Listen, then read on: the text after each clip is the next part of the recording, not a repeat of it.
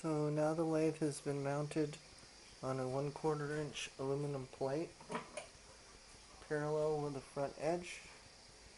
The gearbox has been mounted square with that front edge and also square with the plane perfectly.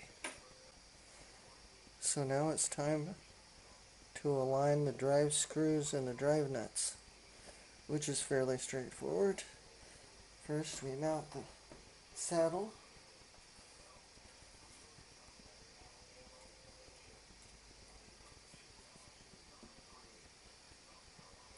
The gib has already been adjusted, so there's no slop. I push it all the way to the end here. The drive screws have been turned down on the end so that they'll fit into those 1/4 inch tubes that hold the gears. We'll insert it into the drive nut, which is loose.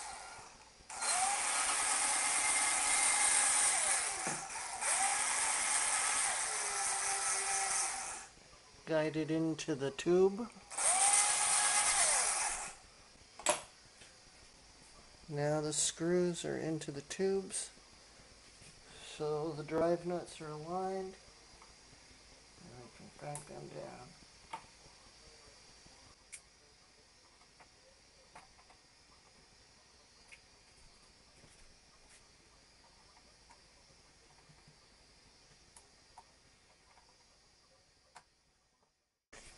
Now the drive nuts are tight, and we can remove the cross slide carriage because it's time to install the spindle. Push that all the way to the end. Crank it down. And we can put the saddle back on.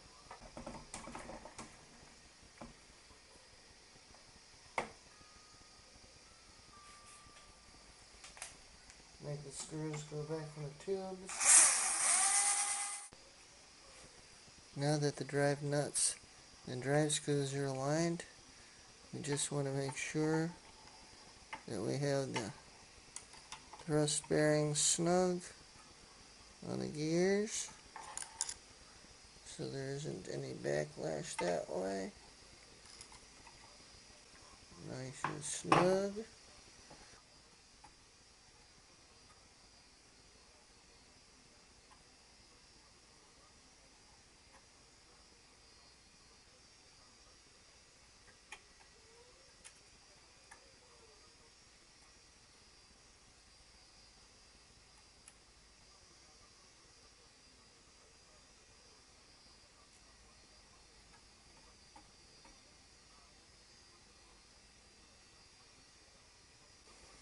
That takes care of the backlash on the axis.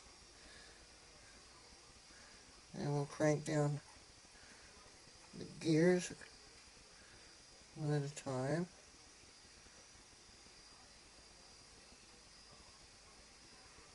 Crank that one down. And we'll rotate this way. Well, this gear will rotate it this way.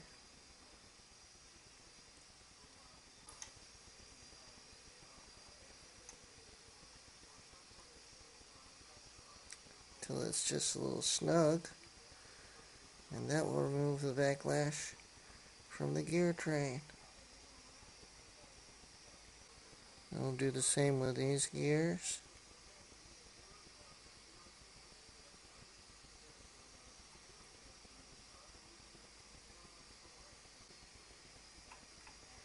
Rotating it this way, rotating the other gear this way until they bite snugly.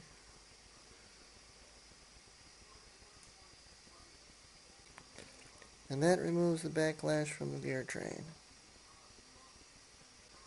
And so now we can crank down the coupler.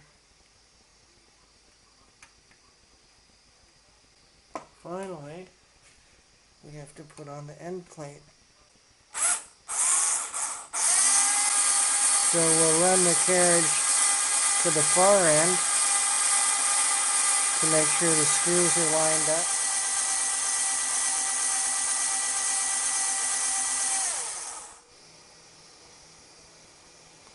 Now it's time to put on the end plate with the brass bearings to keep the drive screws from whipping around. Now we know they're in perfect alignment.